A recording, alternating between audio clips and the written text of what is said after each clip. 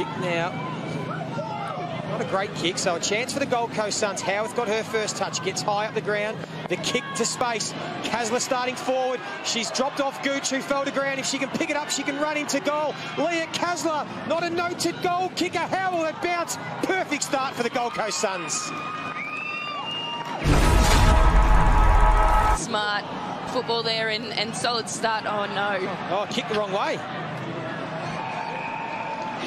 That was a kick the wrong way. Yeah, out of bounds on the full, so it's gifted Fremantle a free kick. It's mortifying, isn't it, when you do that? Yeah. It's the first thing you say, I know. So Roxy Rue's going to go with the banana. She struck it beautifully. Roxy Rue with the rockstar finish. From a Gold Coast perspective, but she hasn't kicked a goal this season yet, Roxy Rue, so it's great for her. 7, Bevan 6, and Howarth the 5, Prajelli 5, Dunn, their captain 5. There is Prajelli with another intercept disposal. As we said, second in the competition, averaging over 10 intercept disposals a game.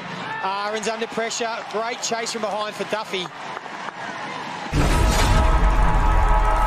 So hopefully their inaccuracy doesn't come back to bite them, although Gold Coast might have made a meal of this. The handball missed the target. Opens up an opportunity for Gabby O'Sullivan over the shoulder, and that's a nice finish. Something out of nothing for Fremantle. So Gold Coast is shooting themselves in the foot at the moment, and Miller, that's a beautiful pass, found Houghton, dropped the chest mark, gave the handball to Antonio. She's usually a good finisher, and Fremantle have got 2 in 2 minutes.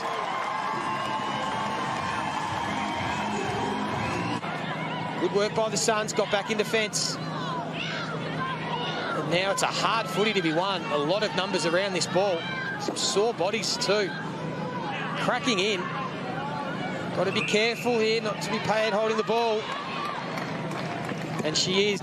So the youngster, Sarah Verrier, in her first season, kicked the one behind. Had 9 disposals last week. It's a nice kick for goal. Fremantle have got their third, and they've broken this one open.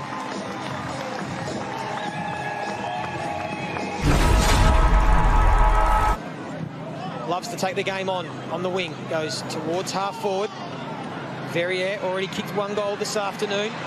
Got it to Hayley Miller. Been busy. Can she cap off her good work with a finish? She can. That's a class finish from Hayley Miller.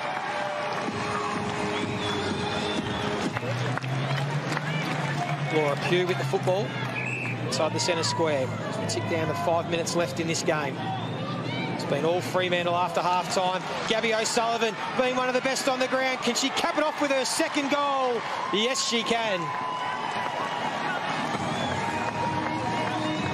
They only had 2 goals at half-time and kicked 5 goals in the second half. Round 3 against Adelaide, they only had 2 goals in the first half, piled on 6 in the second half. And again, they've done the same. Just 1 goal at half-time, and they've already piled on 5. They've got some elite rebound 50 players, some really good defenders in their side. Stewart again will send it into the pocket. Sharp this time, takes the chest mark in the pocket. Loves getting one through the big sticks.